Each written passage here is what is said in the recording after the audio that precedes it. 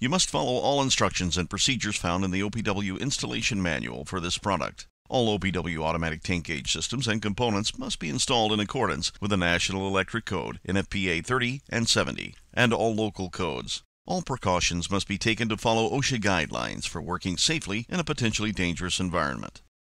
This is Pete Neal, the ATG Product Manager for OPW FMS. I'd like to talk to you about the installation of the Nano console. The first thing I'd like to go over is the actual console itself. When you first get the console and you take it out of the box, the first thing you want to do is figure out where you're going to mount the unit. So what you want to do is find a place on the wall that doesn't have anything on the top or on the bottom. Take your Nano and literally try to figure out the best location to mount the Nano so that you have access to the COM ports on the bottom of the unit.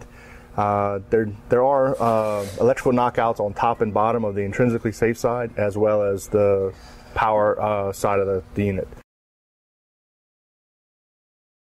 When we open up the console, what you will notice is that there's screws on both sides of the console that help keep the lid on.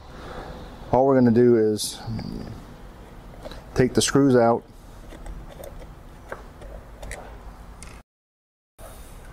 be sure to keep them in a place that you're not going to lose them.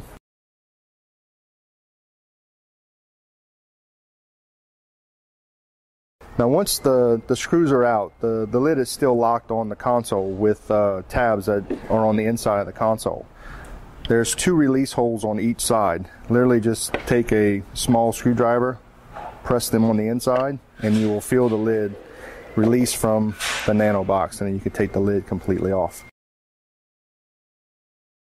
Now, as we were saying, you can see the inside of the box. This is your probe side. So this is starting from the bottom, channel 1, 2, 3, and 4. Your external inputs, RS422 and 485. Your IS ground. What you have is your earth ground, your neutral, and either single phase 120 or 220. So if you're looking at the connector from top to bottom, normally closed relay, normally open relay, and then the common. And then your second relay, normally closed, normally open, and then your common. Now when you're mounting the box, you'll have two mounting lugs at the top, as well as a center mounting lug on the bottom. So what we really want to do is bring the Nano box to the wall, make sure that it's level, go ahead and take a pin and mark your mounting holes, and just drill and tap, either putting it in directly into the concrete or actually using internal mollies to hold the screw. When we look at mounting the Nano to the wall, the easiest thing to do is go ahead and remove the 4 screws and literally just take the Nano main board completely out and set it somewhere on a static-free environment. And what you want to do is, depending on what direction you're going to have your probe wires and your electrical wires coming from, you either take the knockouts off the bottom or off the top.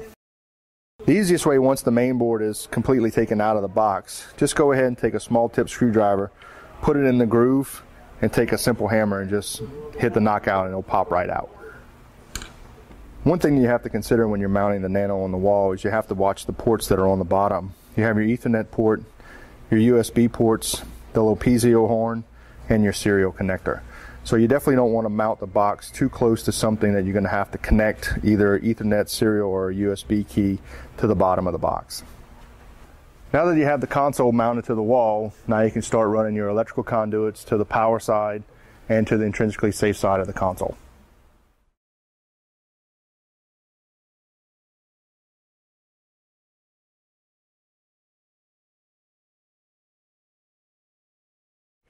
Now that we have our conduits installed, we went ahead and pulled our electrical wires and ran our probe and sensor wires to the intrinsically safe side of the console. Now it's just a matter of wiring them up according to the instructions in the manual. When we're wiring up the Nano console, you'll see that I've installed an IS ground. You really need to run a separate earth ground and an IS ground back to a bonded neutral back to the electrical panel. The reason being is that I need a grounding source so that if there's something that is shorted in the field, I cannot and will not send out any type of high voltage down a probe or down a sensor wire due to the intrinsic safe value of the barrier. When you're wiring up the electrical, you can actually remove the connector and go ahead and then wire it in the connector, and that way it'd be easier to install back into the console. One of the things you want to remember when you're wiring up the electrical is when you're stripping the wire back, when you slip it into the connector, you want to make sure that no exposed wires or wire threads are actually going from one terminal block to the other. One, you can short out the high voltage, but on the same side, when you're looking at the intrinsically safe side, you don't want any stray wires going from one connector to the next, because you can actually short out the barrier or damage one of the devices connected to it, whether it be a probe or a sensor.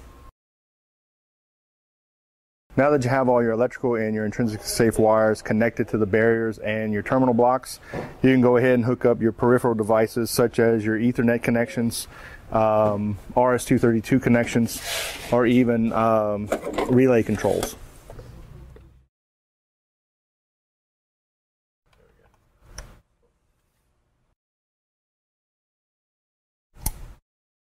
Now that you have the Nano mounted, you can go ahead and replace the cover. When you're replacing the cover, you'll feel it snap into its locks.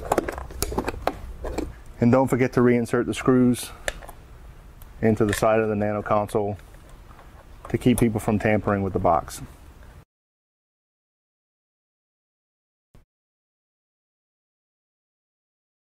Now that you've finished the installation, you can go to the breaker and power it up.